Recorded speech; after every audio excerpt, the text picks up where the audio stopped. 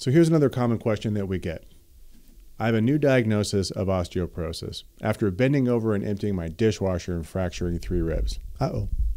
I'm a 63-year-old female. I have my first injection of Evenity next week. Do I need to pre-treat with anything? Any tips or advice? Thank you in advance. So this is a question that came out of a community for osteoporosis. And obviously this is somebody who's had a fracture. 3 rib fractures by bending over to empty the dishwasher is certainly concerning. But does she need the drug Evenity? Does she need to pre-treat with anything? Any tips or advice? This person is looking for someone who has been through this before, someone who has been on Evenity, someone who knows about osteoporosis reversal. This is a tough question to answer.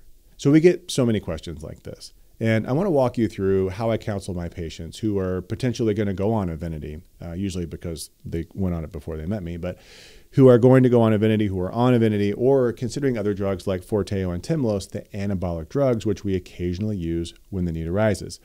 So stick around if you want to learn how to optimize these drugs and where I think they are truly indicated when it comes to my patients. Now look, I get it. Being told to go on a drug is scary.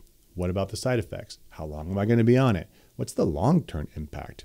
When a drug like Evenity comes into play, what's the cost, right? Now this is an extremely common situation because the standard of care in osteoporosis is to use pharmaceuticals. And again, I don't fault doctors for this. Their goal is the same as my goal, which is to reduce the risk of fracture. But their tools are different than my tools because the tools that they have to use in a 7-minute office visit is a pharmaceutical. I think as a result of that, drugs are widely overprescribed. So I'm not going to talk about any other drugs here. I'm going to talk about specifically Evenity. Now, Evenity is an interesting drug. It's newer on the market. You can only use it for a year. And it's an interesting drug because it does sort of 2 things. So it actually works a little bit like an anabolic, but it also works as an anti-resorptive. And I'll kind of get into the details of that later. But the situation with this particular person is that she's a 63-year-old woman. She had fractured ribs from bending over the dishwasher to unload something out of the dishwasher. So this tells me that she has poor bone quality.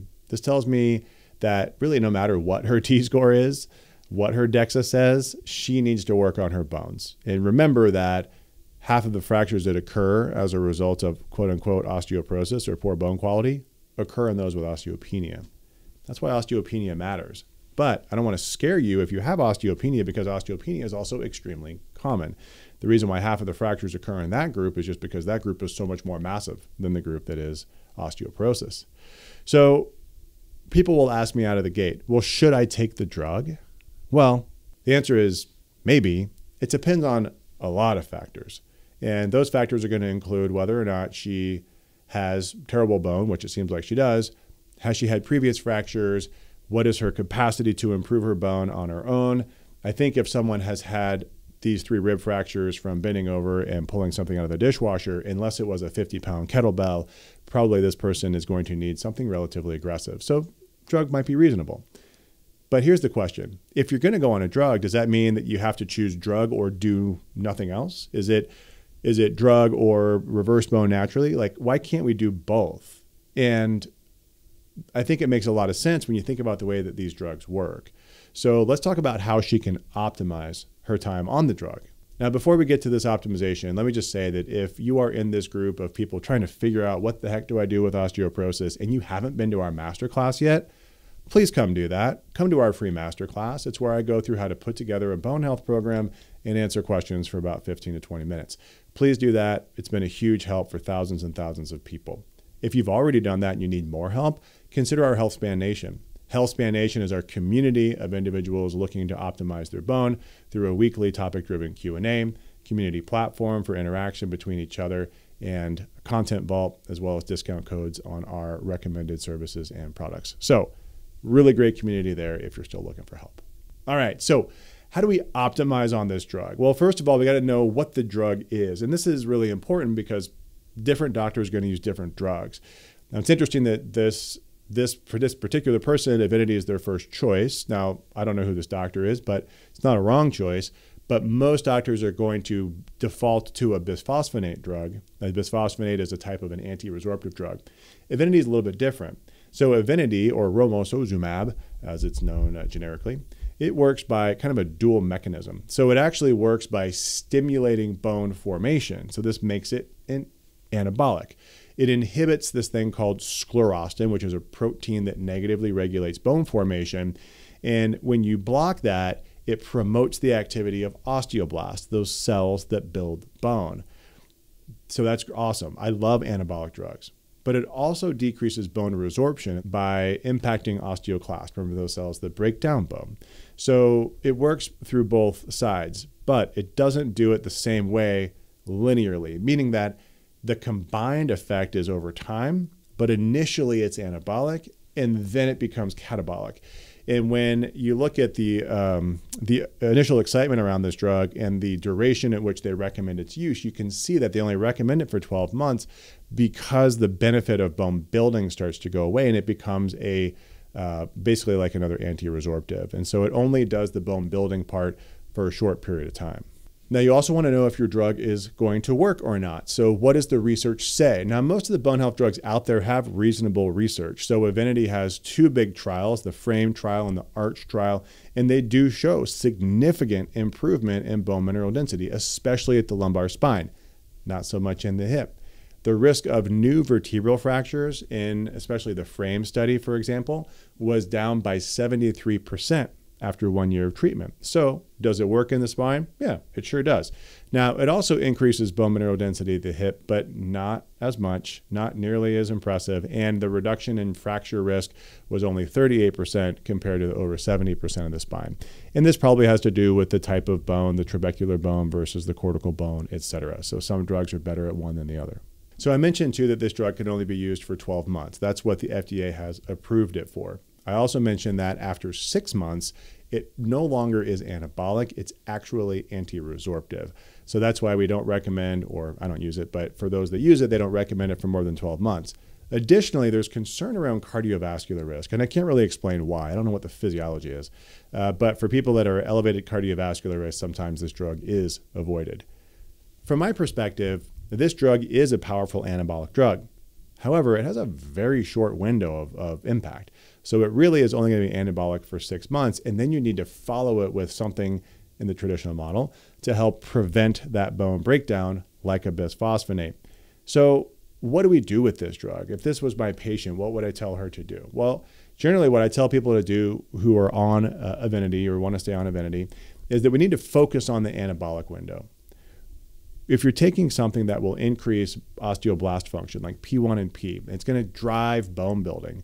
Harness that thing and run with it. I say the same thing for Forteo and Temlos. So don't just take the drug and sit back. Take the drug, but then do the resistance training, do the impact training, do the things that you can do. Eat adequate protein, get adequate nutrition, limit the things that got you there in the first place, and this could be excessive cardiovascular workouts, fasting, dieting, no HRT. You want to use whatever the stimulus is that's happening in your body as a result of this drug and then ride it to the best of your ability. So this is why I don't tell people who are on drugs like Evenity or Forteo when they join our program to stop them. They're welcome to. But in general, we tell them to continue on the anabolic drugs because it's just going to amplify everything that we do. I had a patient just like that today. She was on Forteo, and even though her CTX was super high because she's not on estrogen and she's 8 years out from menopause, her P1 and P was through the roof because she's on Forteo. And I said, look, this Forteo is protecting you right now. But if we were to go through all the things that I'm saying, which included for her hormone replacement therapy, your CTX is going to drop, then your ratio is going to be massive. And so we can harness these drugs and use them to the best of our ability if we're going to use them at all. And that's what I would recommend for this person, and even consider potentially only using it for 6 months when that anabolic window ends. So then what about when the drug is done? Let's say you use it for 6 months or for 12 months. What next? Well, this is a really challenging thing because the traditional medical model, again, is going to say you should go down the bisphosphonate pathway or the Prolia pathway. We want you to not lose the bone that you've just built.